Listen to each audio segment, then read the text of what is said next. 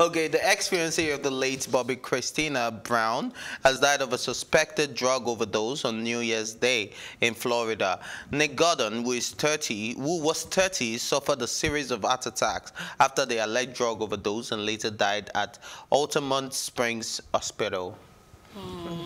I think this is just a drug-fueled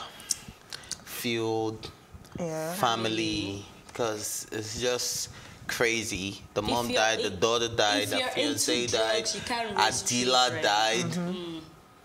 No, I don't even want to put it like that, because I think we have a lot of active drug users that are still very good parents and are still doing, but in their case, I mean, to be honest, I don't think you can be into drugs and raise your children well, because children tend to, is what they see around them, you know. Which feel was like, the case with Bobbi Kristina. Exactly. They feel like, okay, if this is mom's way of escaping from some things, it could work for me too, and all of that. For this guy, I mean, it does not, maybe this guy does not come off as the best guy, because, you know, it was suspected to be the reason. And even according to the law, they said that he has an hand in his death yet. Dead, sorry, case, but it's not directly. And he was supposed to pay $30 million, $36 million. So I don't know if he actually paid that fee. I'm not sure if he did that.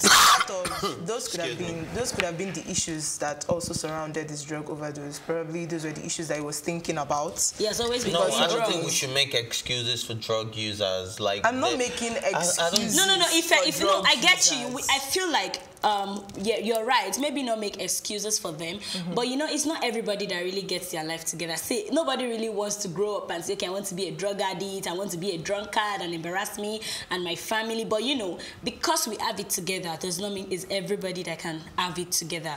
But the point is, we need to create more awareness. And in music, people should stop glorifying drugs. In movies, people should stop glorifying drugs, because this whole drug thing is already eating so well into our community, as society, or the young. We keep using young people lost a lot of every day. That's why I think artists now should take this upon themselves, to be honest, and stop glorifying drugs or whatever in their song. Movie makers, they need to take this upon themselves too. Start acting movies that when people watch, they will know that drug has nothing to offer, not even the highness, to be honest.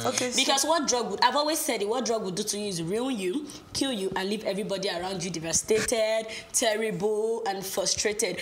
At the end of the day, sometimes somebody else won't even kill you. You just find out that you're alone and you've lost everyone around you. You know. Okay, so I think maybe I'll be the bad person here. I'm not making a case for drug users, but I would say that one thing we need to take into consideration is there's an addiction problem.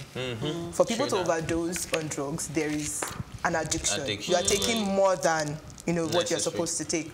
When you look at the story of Whitney Houston, because I've watched a documentary that they released recently, the Whitney documentary. If you look at the story of her life and you understand how she started using drugs, it's like in their family. It was a thing, because her mom was a singer. Her family has always been in the entertainment. She has Dionne Warwick is her auntie. So when you look at their family, you see that there's an history of drug abuse. Her brothers were the one, for Whitney now, her brothers were the ones who introduced her to heroin, crack, and all of those things. It was not even, yes, it was actually her brothers. Her brothers were the first people that she smoked weed with. And that was when she was a teenager.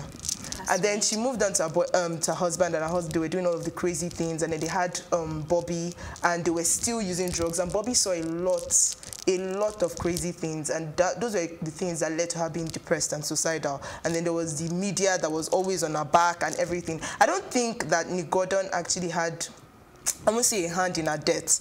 I don't know the story so behind what happened everything. is basically, I think it saw at the bottom drown, and it didn't call for help immediately.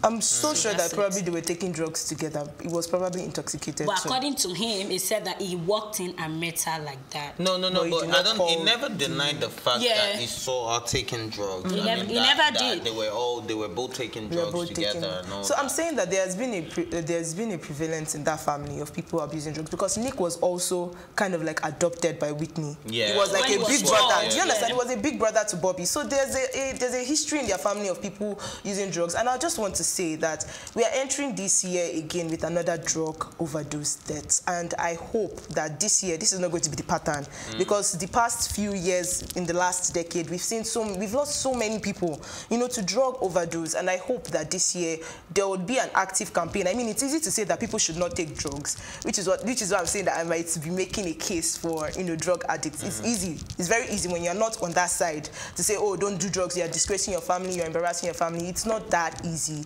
I think the best thing we can do is, like she said, let's do more movies to raise awareness about the ills of doing these things, of being addicted to these things, and to be more empathetic to people who are struggling with these things, and to also educate people about, you know, like, even if you want to do drugs, this is the limits to what you do. Yes, I've said it before. This is the limits. You shouldn't even do drugs. Yeah, that's what I said. It's easy to say that you will not be able to control this is the limits. That means you're saying you can start. Because once I get over that limit, I say, okay, this limit is not working for me anymore. Can I try more? But can you prevent everybody in the world from doing drugs? You can't prevent everybody in the world, but you cannot encourage them to do it. You are not encouraging people. It's just like saying use condoms. Am I encouraging everybody to have premarital sex? No. But I'm saying if you must have premarital sex, then use condoms. No, that's the let's come back to the story now. Now, this is a family, like you said, that has the history of drugs. Bobbi Brown, before he even married Whitney Houston, a lot of people were scared that, okay, this is a cocaine addict, somebody that's been to rehab back. And the interesting part is that he's done with drugs now. He's a clean man now. Yeah, he was able to break out of it. For everybody around him that got involved. That's what it says, right? We can't be so sure if he's actually clean.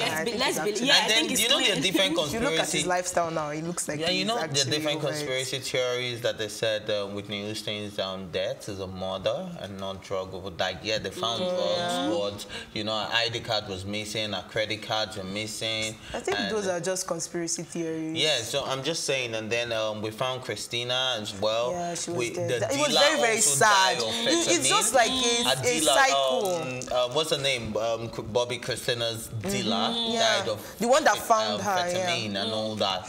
And now this guy is also gone. Somebody that's associated with the family. So that's what I'm saying, that there's a drug problem. When I saw it, I'm in my mind, I'm thinking that maybe there is more to this, and the drug thing is just a cover-up to everything that is happening. Because honestly, let's take a look at it.